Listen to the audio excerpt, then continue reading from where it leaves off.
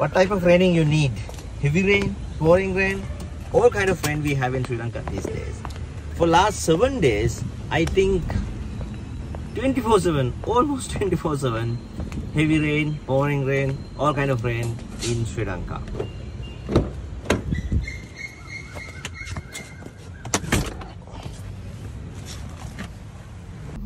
So today looks like a sunny day, but I don't know how long it will go, but hopefully today is a sunny day. By the way, I like raining. I like when it will now start. When it's raining, I like to read a book with a hot tea. I really like to do it. Okay. So there was a topic I wanted to talk to you for some time, but for various reasons I missed it, and I think today is the right time to talk about that.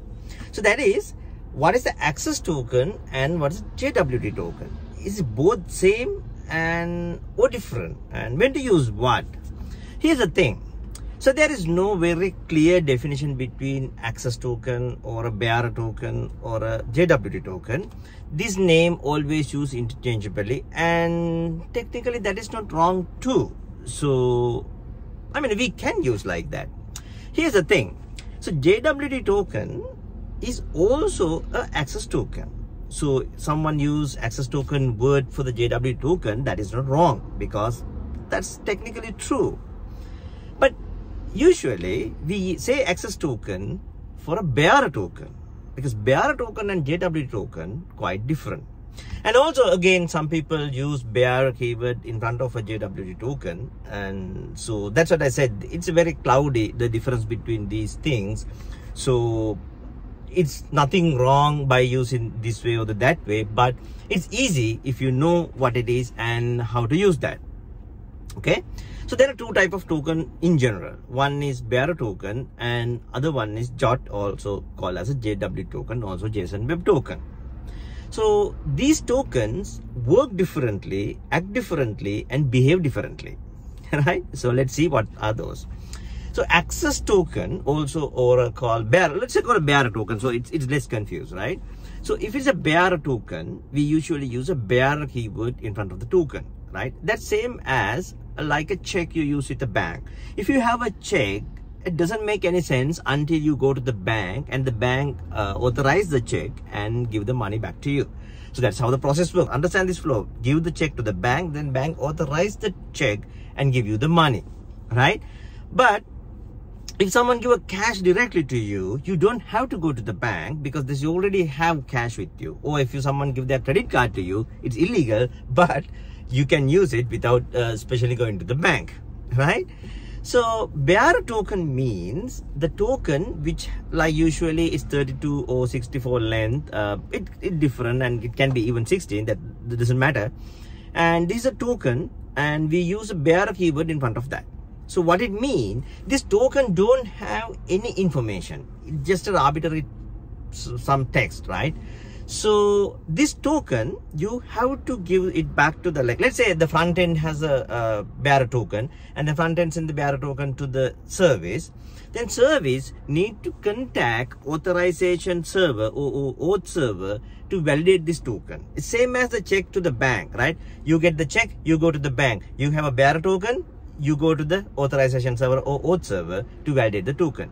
So once you validate the check, the bank validate the check, they give you money back to you. So likewise, when the auth server validate your token, it return you what? User profile. What user, whose username, who is this user, whose token this is, to whom this token is issued to, and what is his profile, what he can do, what it can do, like permissions and all those things, it returned from the auth server. Okay, so that's how it works. Remember, you contact the auth server and the auth server give the details back to you, right? Token don't have anything. In other hand, JWT or a JWT token carrying all the information within it, right? To whom this issued, when to expire, and what are the permission, what are the roles, what he has access to, everything carrying in inside a token. What is the advantage or the disadvantage? Okay, let's see this. We issued a token, access token and JWT token both at 9 AM. Okay. 9:05 a.m. we decide we say, okay, this user is doing something wrong. We need to invalidate. We need to restrict his access to the system. If it is access token, you easily can remove the token from the auth server. So then next time when it contact the auth server say, no, you cannot access the system. Why? Because bearer token, every single time it required to talk to the auth server, unless otherwise it's caching within the service itself, right? Usually we don't cache auth response, but you can, unless otherwise you cache, you have to talk to the auth server. Let's say, so 9:05, we can easily revoke the user from the system.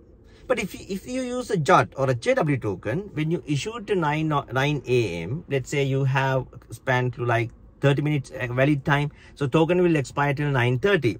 There is no way, in a standard procedure, there is no way you can revoke this user from the system, because you already issued the token to the user, and the user, when the user submit the token to the service will not contact auth server. Right, service is going to validate token its own, so there is no direct way you to invalidate this token. And also there are other workarounds we use, like a blacklist tokens and kind of a thing, but what I'm going to say is there is no direct way. So workaround we do for this is we keep this access token, the bearer token, we keep this JWT validity period to minimum as possible, like kind of a 15 minutes or so. Right, but again, don't keep the token validity time for 5 minutes. It doesn't make any sense. It give other load token generation, which is adding more latencies. But generally, usually you can keep for like 15 or 30 minutes ideally. But if it is a bearer token, you can immediately revoke the token. And so that means access token is better than the JWT token. Then why people use the JWT token? No, it's not like that. So this is the second problem. Okay, so let's assume you have a service, one service with the 10 TPS, right? And then you have 10 TPS means 10 transactions per second. Then you have 10 services like that. That means your system carrying 100 TPS, 10 TPS each, 10 services, right? So now your auth server required to support for 100 TPS. Why? Because all these 10 services, though even individually they take the 10 TPS, all those services go and talk to your auth server to validate the token in the same time. So your auth server has to support for 100 TPS, right? Now, can we scale this? Yeah, you can, but then again, you need to think in a different way to share the token among all of the auth servers, right? Because let's say you have 5 instances of auth server to balance the load to handle this 100 TPS. Right, you can have 5 instances. Yeah, that's totally fine.